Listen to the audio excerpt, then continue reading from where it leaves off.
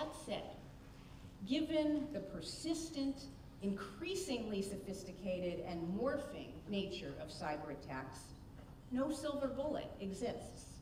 In the meantime, we ask, is there anything to be done? Can cyber resistance be improved?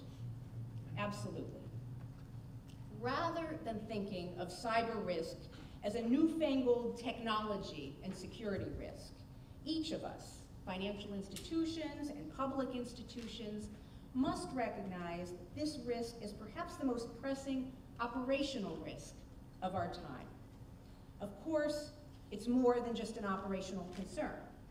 Given the ease of contagion within and across the financial sector and other critical infrastructure, and given the amount of consumer data held within the financial sector, it's also a systemic concern and a reputational concern.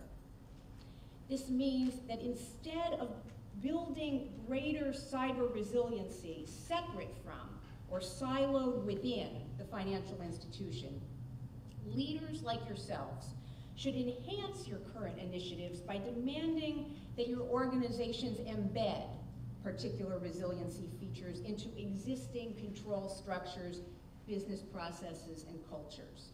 Instead of grafting cybersecurity controls on top of existing controls with a hope that they'll stick, cybersecurity must become considered and intertwined in the development of fundamental components of processes so that cyber measures cannot be circumvented, removed, or defeated.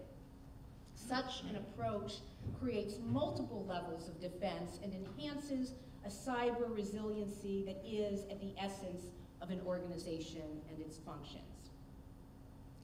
While we work toward coordinated intergovernmental efforts and enforcement internationally, and while institutions enhance their cyber resilience by embedding controls and defenses into their cultural orientations, with long-term aspirational goals and investments to be sure, it strikes me that there are also some immediate, shorter-term fixes that can make a difference in strengthening the financial sector's resilience.